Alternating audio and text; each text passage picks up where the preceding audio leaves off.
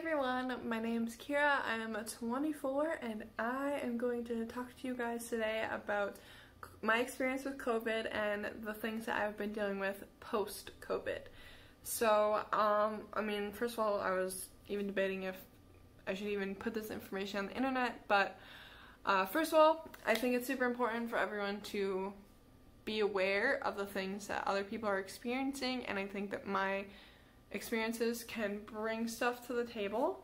And then second of all, I'm really hoping that this could reach someone who may or may not have been dealing with the same exact things and potentially could relate to me, and maybe we could talk. I'll leave my email below if anyone has any more questions on my experiences or wants to give some input or talk about your experiences. That would be fabulous, or put it in the comments, whatever works for you. So I'm just gonna go through like the timeline of what I have experienced and the symptoms and everything that I had gone through. So I'm just gonna try to make this as emotionless as possible and keep it factual and yeah, whatever, because I don't know, I've already shed enough tears over this, so we don't need to do that here. And for those of you who are my friends and family, I love you guys and thank you so much for just your support and, I don't know, just wishing me well, because those little messages can mean a lot, especially if you're having a really crappy day. So thank you guys, I love you. I have a really great support system, so yeah. Alright, let's get to it. So, sorry if I'm looking over here, I wrote everything on an envelope, so I'm prepared to say the least. Alright, so I potentially contracted COVID anywhere between like the end of February and all the way through March 19th. I had taken a trip out of country and also was around people from Europe. So it's really hard to say how long it was in my system before it started to affect me and potentially got me when my immune system was at a lower point. But yeah, so those are the days that I could have contracted it. It's really hard to say. Looks like I went in on March 29th for an office visit thinking I had a sinus infection. I forgot what it was called. My head felt like it was gonna explode like a balloon. I remember I had my ears were they were in pain. I couldn't find my struggling words. So my ears were in pain and my head was exploding and I just felt so tired. Like, you know that when you're so tired and so sick that like your body just feels like numb, like you can't feel your limbs really, like you can but you can't. I don't know if that makes sense. I hope someone can relate to that, but yeah, so my body was just tired and she diagnosed me with a sinus infection. Said she couldn't really see too much in my ear, but it could be in my middle ear, so she gave me some antibiotics. Fast forward to April 8th, those antibiotics hadn't helped at all, so I had a phone visit because at that point COVID was becoming more of a bigger issue, so I didn't want to go into an office just in case. And I do remember feeling not much different. I do remember feeling kind of more like there's pressure on my chest, not enough to be super concerned, and I did at that point lose my sense of taste and smell. I hadn't gotten a fever, and I remember at that point in April, everyone was saying fever is the biggest thing to look for, so I was like, I'm probably okay, in the back of my head thinking it's a potential or a possibility that it could be COVID. Sorry, I'm out of breath. But it also had been a long time since the end of March 19th, which would have been the last day that I potentially could have contracted it. So I was like, it's probably fine. So I got another round of a different antibiotic, a stronger one, hoping that that would be my cure-all and I would be able to go on my merry little way. Little did I know. So it looks like April 14th, I was on another phone call with another doctor doing a phone visit. And they had said, start thinking about it being COVID, start looking for more signs, and she gave me the same antibiotic, just like an extension, thinking, what's the harm? Well, I know it's not great for your gut at all, so I don't like taking antibiotics, but whatever will make me feel better.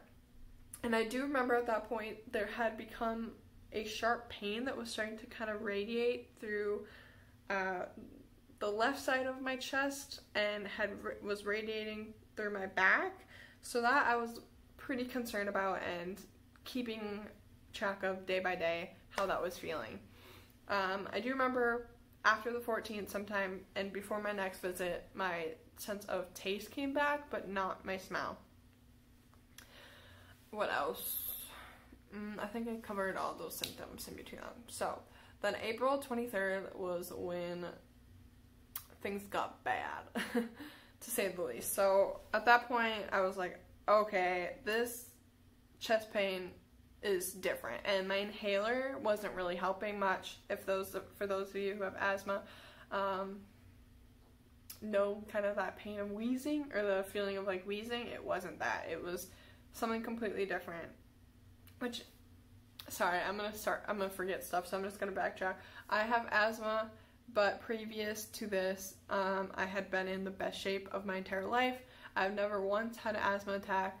I was so in shape in February of 2020. Like, it was ridiculous. I did a 23-mile cross-country ski race. So, I don't know. I was at the end of the day, I have asthma. I was a high-risk person. So, but I really, I was so healthy. I'm sad. I'm sad I'm not there anymore, but, okay, back to the timeline. So April 23rd, the chest pain was crazy. The pressure was basically like someone took a pillow like this and just put it over your face, like that. Just like a pillow to the face, holding against you. I don't know how else to explain it. Another one that I've used to explain to people is put your fingers on your nose like this, just the tiniest bit. Just let just enough air in and out so that you can actually feel there's air, but not closed off all the way. So that is very close to what it felt like. Very, very close. So inhaler wasn't helping. The chest pain was getting worse, and it was on my left side, so I was worried that it was my heart. And yeah, I think the ear pressure was still there. No fever, still tired. I think that's it. So at the ER on the 23rd, they had done a chest x-ray, heart ultrasound, an EKG, blood work. What else? I think that's all they did, to be honest. They did some more tests, like tests on my blood, but I don't know what they did exactly. But basically, they came back saying that I looked very healthy. Like, on paper, I looked so healthy. Oh, another thing, my oxygen levels while I was laying down were fine.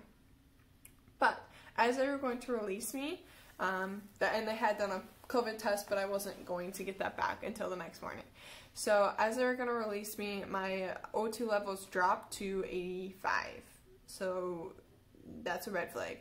They had sit me down, given me some inhaler, gosh, what's it called? I don't know, it's just like the generic rescue inhaler. And then my O2 levels went back up. I walked around a little bit. I was fine. I was discharged.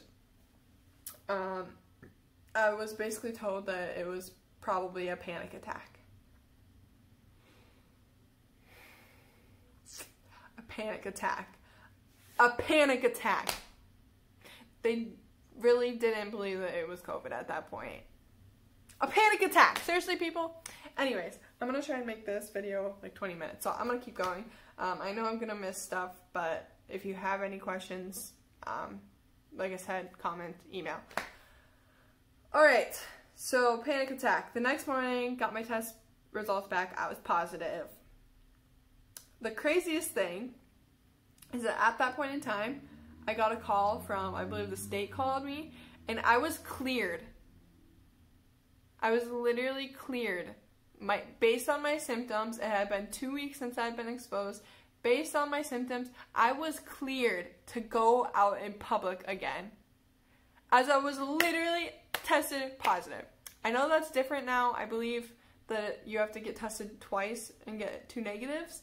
I don't think that's the factor to go out in public. I don't know, it's changed so much and it's changing so fast, and that's to be expected, but I was cleared to go out in public by the state of Minnesota at that point. A day after I tested positive. Are you kidding me? So anyways, that happened, and where am I? Sorry, my brain's just like So between the 23rd and the 26th, which I went to the ER again on the 26th, I remember just being hell. Sorry to swear on here, but it was hell. Worst days I've ever had in my entire life. I was not able to distract myself from the sharp pain and the pressure of breathing. I literally felt like I was manually forcing my breaths, and I was terrified that if I didn't do that, I wouldn't breathe again. Like, the next breath would just not happen. So that was terrifying, to say the least. I couldn't even watch TV. I couldn't hold a conversation without just being angry and feeling like I couldn't focus. I found that showers were a little bit distracting because I just turned them up so hot that it would be burning my skin, and that would distract me. So yeah, nothing helped. My inhaler didn't help. Nothing helped. After a couple days of that and not being able to sleep at night because I was scared I wouldn't breathe again, I went to the ER again, just because at that point they were saying that COVID can change so fast in your body. Your O2 levels can drop. You can develop pneumonia overnight. So I went in on the 26th again, wanted a chest x-ray just to make sure everything looked good, see if they had any other remedies for me, and chest x-ray looked fabulous. I looked really healthy again. They didn't do blood work, but basically said nothing we can do, bye. So luckily over the 27th and the 28th, it got immensely better. I remember, like, I mean, it sucked still, but it wasn't like I felt like I was gonna die, basically. So that was good. Between 26 and my next appointment, or my next ER visit, was June 13th. It was up and down, non-stop, just a roller coaster. At first I'd feel like I was doing good, and then it would drop again, back up, boom. I don't know what that noise was, but yeah. So I was dealing with, still to this day, I still have, my ears are clogged.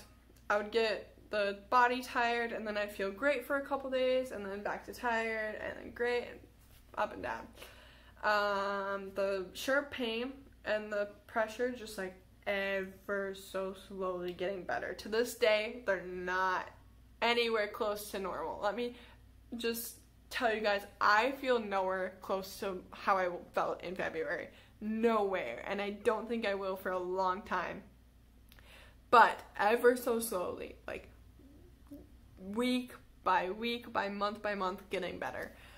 So yeah, there's just a lot of up and down in between April 26th and June 13th, but I went back on June 13th. I remember I was at home, where my parents live, and I went on a bike ride, and I went 2 blocks, literally 2 blocks, and I felt like I was going to pass out. So still dealing with it then.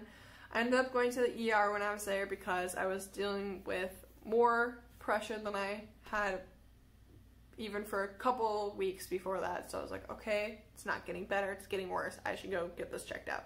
And I had gone to like an urgent care, but they sent me to the ER. So they did, again, chest x-ray, EKG, CT scan this time. So that was my first CT scan. Blood work. This doctor was just so on top of everything. Really wanted to get down to the source of what was wrong with me, and that was probably the first time where I really felt like someone really cared and really wanted to figure this out, like, here and now. So ended up with a diagnosis of costochondritis. Again, on paper I looked like the healthiest person ever. If you don't know what costochondritis is, it's basically like a sprain in your chest walls and like around my lungs. It's also called devil's grip. basically just feels like someone's squeezing my lungs. Inhaler doesn't help. The best thing that I've ever discovered is that it actually feels great to ice it, because, I mean, if you think about it, if you sprain your arm, you can just wrap it a little bit, ice it, and after, I don't know, a couple of weeks, it'll feel better because, well, you're not using it. You can't stop breathing. You can't stop using your body, right? Unless I'm just laying down and doing nothing all day, then it may get better, but unfortunately, I can't do that. I have to work, so. Yeah, I had discovered costochondritis. That was great. I was able to do some research on that, try and figure out what would make me feel better. Still getting out of breath at that point, going up and down stairs even, still to this day am, but I can tell you that it has been, again, just slowly and slowly ever been getting better. My ears still feel clogged. No one has ever said anything about that, so I don't know what that's about, but they check them out every time. They say that they look fine, so, but they still are clogged and they click every time that I swallow, so I'm kind of, I don't know, maybe I'm being negative, but I really don't think that my hearing's gonna ever be back to how it was before, which is really sad, but it probably will be, guys. I'm probably just being dramatic, but yeah. So July 6th, I decided to make an appointment and establish myself with a primary care physician, and man, that was the best decision I've ever made. She was the best, and I'm so happy that I got her as my primary care physician.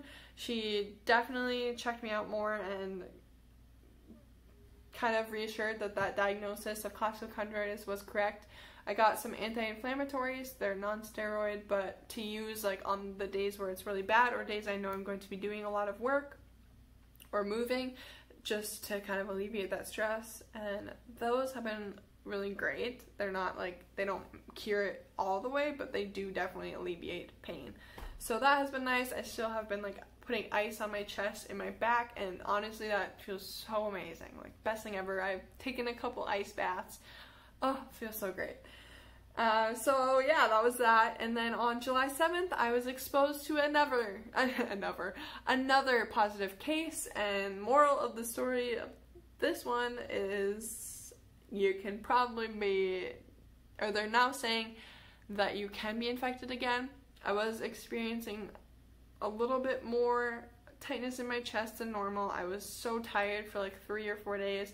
I had a fever of 99.6, which my blood usually, or my body temp usually runs a little bit lower. So for me, that was kind of on the higher side of, or the lower side of a fever, I should say. So that was July 9th, my birthday, which sucked. Couldn't really do anything because, yeah, I'm still in quarantine since then.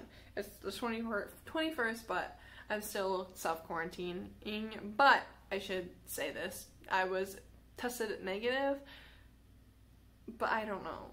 I was feeling more ill. It could have been a cold or something I caught, but it was definitely more than just the costochondritis that I was experiencing. I went into, so my primary care physician got me into a lung specialist, and we did an EKG again and an x-ray again. Everything looked fine. My COVID test came back negative, so I honestly don't know what to say about that besides it was more than the costochondritis that I was feeling, and I don't know what to say about it. Maybe the test was incorrect, or, I mean, I doubt it was, but it might have been just a small relapse or something. I don't know how to explain that, but anyway, so today is July 21st, and unfortunately now, a very valued member of my family is in the hospital and has COVID, is on oxygen, and has terrible lung issues. So I'm just not going to get into that, otherwise I'll get super emotional.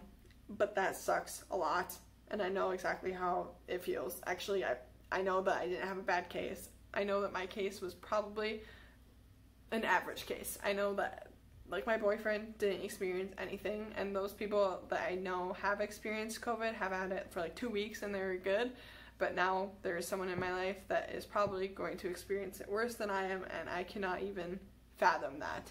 And to be alone in the hospital dealing with this heart, like literally breaks my heart, because even I was at home and my boyfriend was taking care of me, and it still just was the worst thing I've ever experienced. So I think that is everything that I have to say. So basically, to this day, still have the ear stuff, still, I guess, I don't know what that small relapse was about.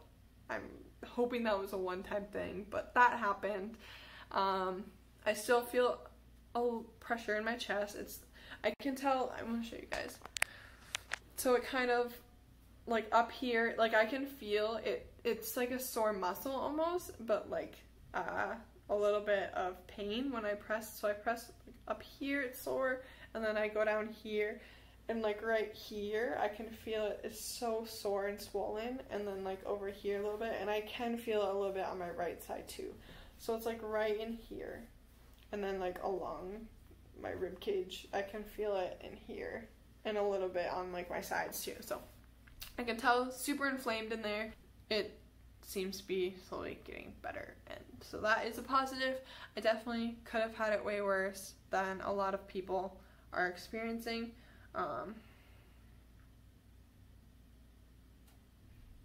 You may think that you're like the healthiest person like I did, and your world can crumble because of this, and I just wanted to tell you guys and tell the world, I guess, that this could happen to anyone in your life. I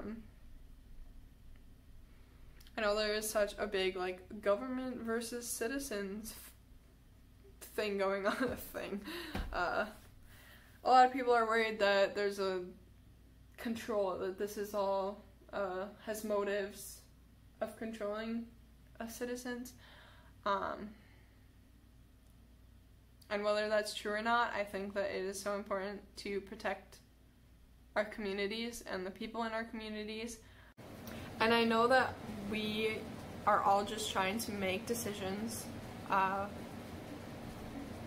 that are best for ourselves, our communities, and our families right now, but all I ask is for a little bit of empathy and to put yourself in other people's shoes. I truly don't understand how saying that, oh, but the death rates, they're lower, is even a valid argument. You know what I'm saying? Because any death is too many. And I know this is a huge political thing right now. 2020 is somehow became this huge political fight, and I think it's important to have right now, but there are just some fights that aren't worth it at the moment, because you may be thinking that you're fighting the government or the leaders in our country, but really you're just fighting other citizens, and the decisions that you make, such as not wearing a mask and not social distancing, could truly actually end someone's life and or affect it long term. And I know the statistics, like, oh, if I'm healthy, but like, we're not talking about you right now. We're talking about the elderly, we're talking about the people who are higher risk, and we need to protect each other. Are you kidding me? Where is the love? You know what I'm saying? Like, I just want to start singing Where is the Love by Black Eyed Peas, because really, where is the love? And I know that there is a small chance that masks may or may not be effective, but come on, just wear a mask. I understand if you can't. I know that there are people, there's a certain population that actually cannot wear a mask, and that's fine, and I can totally respect that, and I really don't think they should if it's going to be affecting their health or whatever. But like, for those of you who can wear a mask, like, it's just a small little task, and if you don't do that small little tiny task, it could affect someone's life so much bigger than you could even fathom. So please, just think things through a little bit, okay? Let's stop getting angry at each other about little things and start just spreading the love, okay? Do you guys need me to start singing Where's the Love by Black Eyed Peas to get my point across? Because I will. Alright, I think I've ranted enough. Stay healthy, I really, really hope, and I really hope that you never have to deal with COVID. I know there are other health implications out there, and there are probably other people dealing with worse things, but this is just something that we don't need, and if we can prevent it from getting worse, let's do it, you know what I'm saying? Like, let's make a change in this world. Let's stop COVID. Stop COVID 2020. Alright, I think I'm good here. Take or leave what I've said, or take it with a grain of salt if you want to. I don't know. However that saying goes. If you don't want to listen to me, if you don't agree with what I'm saying, totally okay. And I can respect that, but like, where is the love? Okay, bye.